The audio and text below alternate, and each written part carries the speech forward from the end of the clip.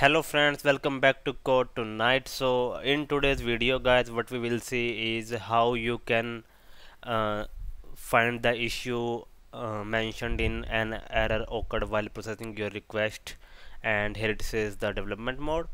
So this error sometimes comes when you are using your ASP.NET core applications, and we have published that on IIS. So here what I was trying was to use that, so I have got here and click on browse, and on clicking pay now I am getting the error. Now you can notice that it is not clearly telling like what is the issue it is facing, so this can create a lot of problem for us. So what we have to do is we have to know like what is the issue here in this which is causing it to not work. Okay, so for that purpose what we will do is you have to find the location where you have published your application. So this is the location where I have published that application. So if you don't know how to find this, then what you can do is you can right click here and then click on manage website and advanced settings, and here you will be seeing the physical path. Okay, so this is the same path that we have seen here. So the first thing that we have to do guys is we have to go to the web.config file, and we have to right click and uh, edit with notepad. Okay, so this is the web config file that you see here. So guys, with this web config file what it will do is it will show the same error message here, because this is not in development mode. So what we have to do here is we have to set the web config for the development mode so it can show the errors. So for that purpose what we will do is this line you can see where we have specified the .dll path. uh, we will add one code here.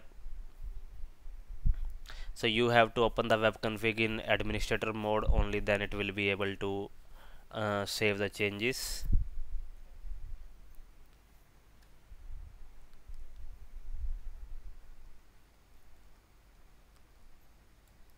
So this is the line that we have added guys.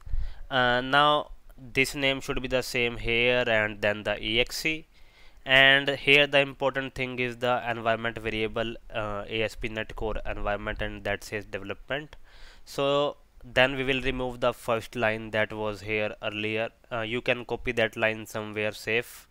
Okay, and now we have removed that line and we have added this line. So this is what you have to modify in the web config and then save it.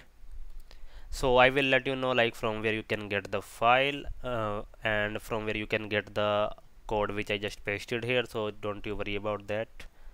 So now since I have modified the web config file, now we will go to the IIS and we will restart the application, and then we will browse again.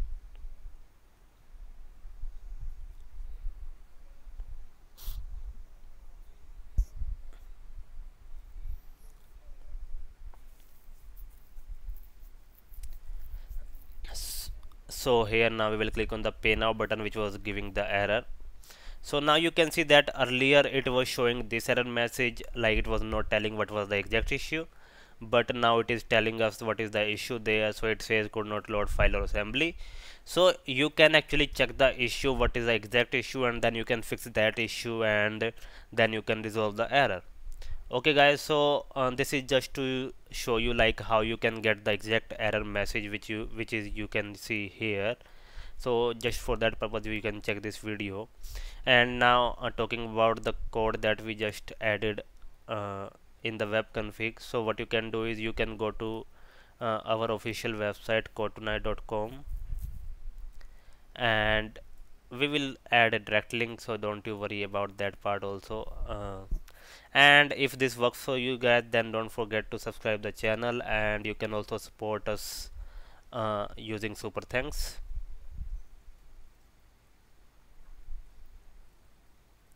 So this is the article that we have here.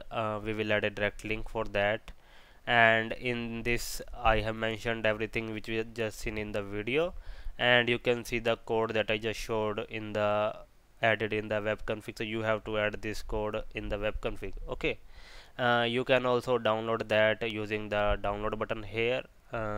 So this is it guys, let us know if you face any kind of issue. Thank you.